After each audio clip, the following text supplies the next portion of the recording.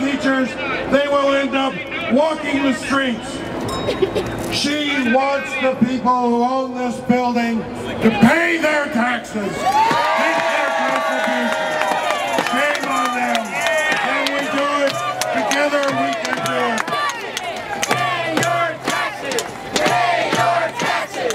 Pay your taxes! Pay your taxes!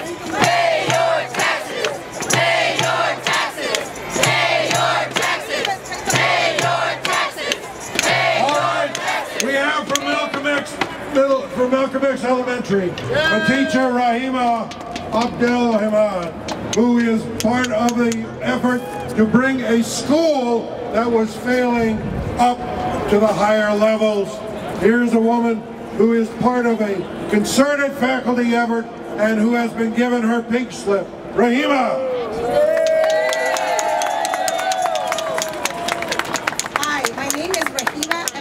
A very dedicated third grade teacher at Malcolm X Academy, which is in Hunters Point. I have been a teacher for 10 years, 8 of those years in San Francisco Unified, and I have just received a pink slip. Despite the stigma that has been put on schools in Hunters Point, we have done tremendous gains on closing the achievement gap. This has been done in part by some support from the state, but primarily due to the hard work and dedication of the teachers and staff that support all of our students. And that the support of these teachers transcends the stigma that exists in Hunters Point. Every day, our students face the challenges of poverty, violence, hunger, and the fact that families are overworked and underserved. Even with these challenges, Malcolm X is one of the most improved schools in the entire state of California.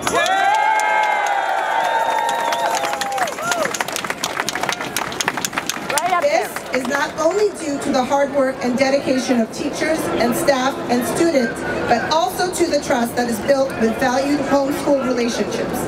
These relationships are being compromised with these layoffs. This trust and continuity is in jeopardy with this current situation.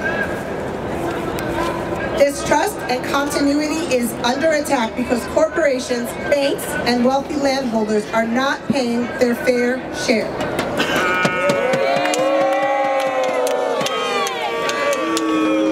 So this building right over here is trying to lower the property values, which would cost our schools not only an extreme amount of money for our budgets, but also the welfare and funding for our children. Yes, this is a very personal issue for me, but it is an issue that affects all of us. Do we really want to live in a society that devalues our children and schools while benefiting the elite? No! Take a stand with me to hold the corporations accountable. Thank you. That's right. Thank you very much. We now turn the microphone